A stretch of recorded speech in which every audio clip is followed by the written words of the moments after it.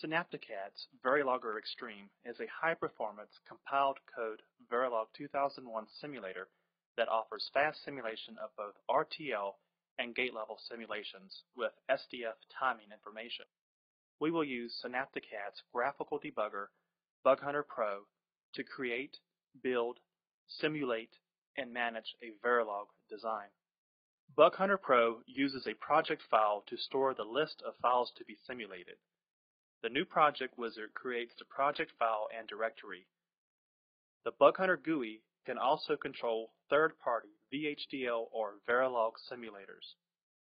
We will select SynaptiCAD's Verilog Extreme as our preferred simulator.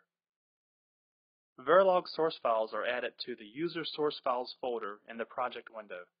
This tells the tool which files to simulate. Double-clicking on a source file will launch an editor window and display the Verilog code for editing. The built-in editors will color highlight the source code to enable easy detection of syntax errors when typing Verilog keywords. To compile a project, press the yellow Build button on the simulation button bar. This launches the simulator with the options specified by the current project settings. The status bar on the bottom of the window shows the current state of the build process. Output from the simulator is displayed in the report window in the simulator.log tab. If errors occur, error messages from the simulator will also be displayed in the error tab with hyperlinks to the offending code. Once the project is built, the project window shows the design hierarchy as a tree composed of module instances under the simulated model folder. In this example, there is a single top level called TestBid.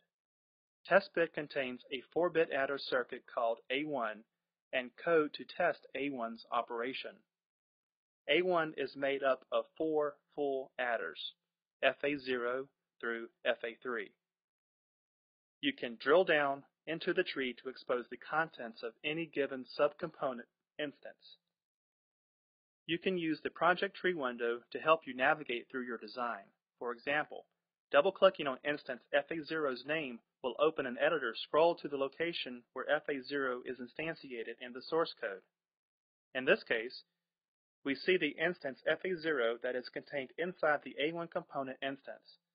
In a similar manner, double-clicking on the type column of FA0 will take you to the definition of the full adder module used by all full adder instances.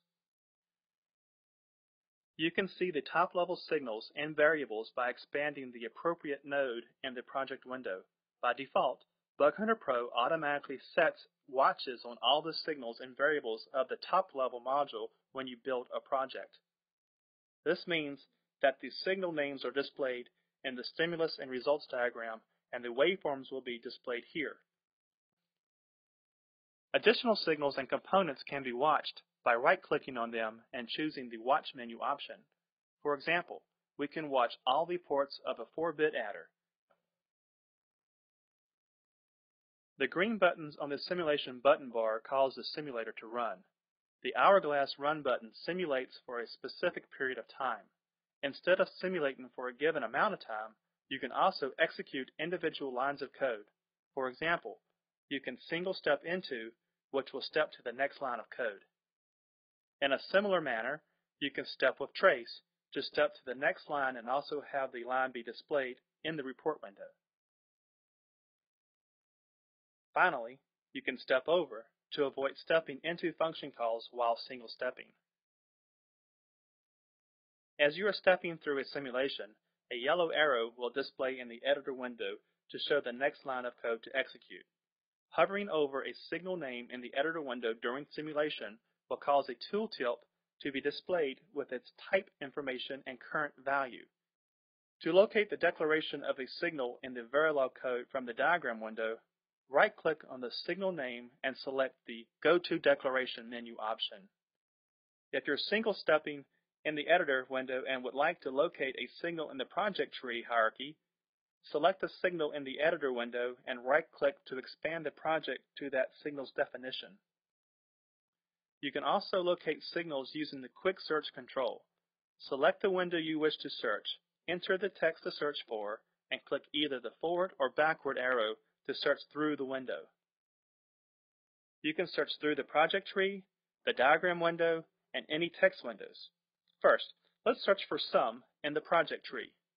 We can press the forward search button again to find the next instance of a signal named sum.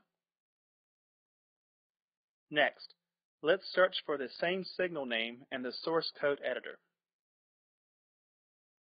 Finally, let's search for sum in the diagram waveform window. To run the simulator to the end of the simulation or to the first encountered breakpoint, press the Run button. When the simulation completes, the status bar will show that the simulation has completed. The diagram window will contain waveforms of signals watched during the simulation, and the report window will show the results of the simulation, including the time it took for the simulation to complete. This completes the introductory tutorial for BugHunter Pro.